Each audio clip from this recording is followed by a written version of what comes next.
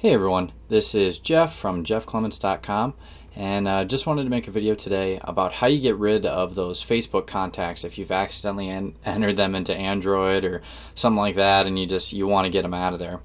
So right now I actually have my Facebook contacts added in here. So if you go into my contacts, I've got tons and tons and tons of contacts because I have a lot more on Facebook than I want on my phone. So now there's the easiest way to probably do this is with most of the newer versions of Android, you can actually just remove it from the Facebook app. So if you go into the app, so you go into Facebook, and then normally the screen that'll pop up will just be this, so your regular like Facebook login screen shows up. So what you do is if you go from that login screen, hit your menu key, you should get settings. So you should have a settings option, which is like a little toggle thing. If you click on that, you can scroll down and it should say sync contacts here at the bottom, but if you click that, it'll give you options. So it'll give you like sync all, sync with existing, and then remove Facebook data. So if you click remove Facebook data and then click done up the top right, that should remove them. So now let me go back and check. So let's see here.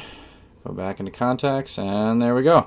This is my normal contact list now because I don't have like a ton of random ones in here. So another way that just say for instance if for whatever reason removing them from the Facebook app doesn't work for you, there's another way that you can do this to remove them from your contact list. So if you go into your contacts, there's a way to select what you want to view.